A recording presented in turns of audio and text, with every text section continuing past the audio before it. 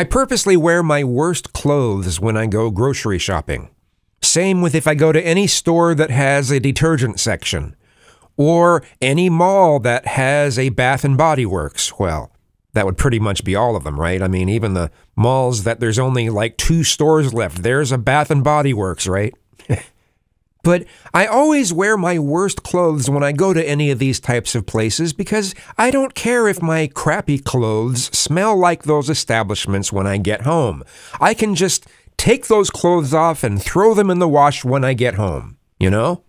But I can't exactly do that with, I couldn't do that with this, for instance. You can't really wash this. When it comes to the stuff that I can wash, though, I use detergent that's free and clear of perfumes and dyes, just like with even dish soap, free and clear of perfumes and dyes. I use a generic version of Cetaphil to wash my face, and I use Paul Mitchell Tea Tree Shampoo as a body wash and also for my hair.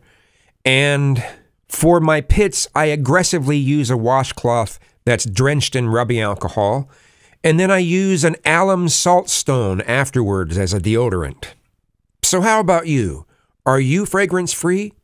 Do you even notice how strongly fragranced so many establishments are? Let me know in the comments. Thanks.